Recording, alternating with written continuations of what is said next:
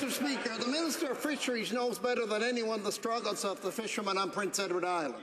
The lobster season in both the fishing areas was delayed.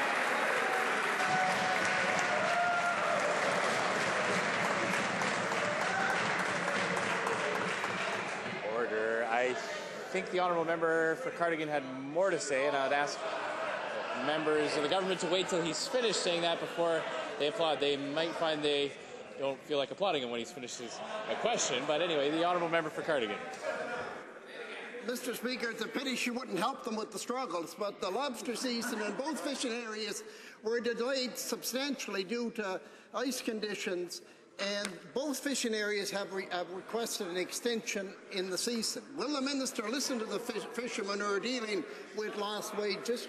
Will she deal with the PEI Fishermen's Association and give the Prince Edward Island fishermen the appropriate extension that they need?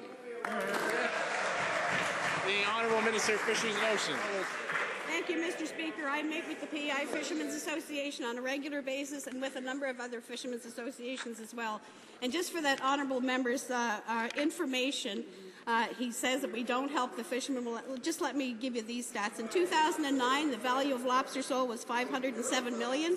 In 2013, that value is $680 million, Mr. Speaker. And when it comes to the extension of the season, Mr. Speaker, that decision will be made based on science.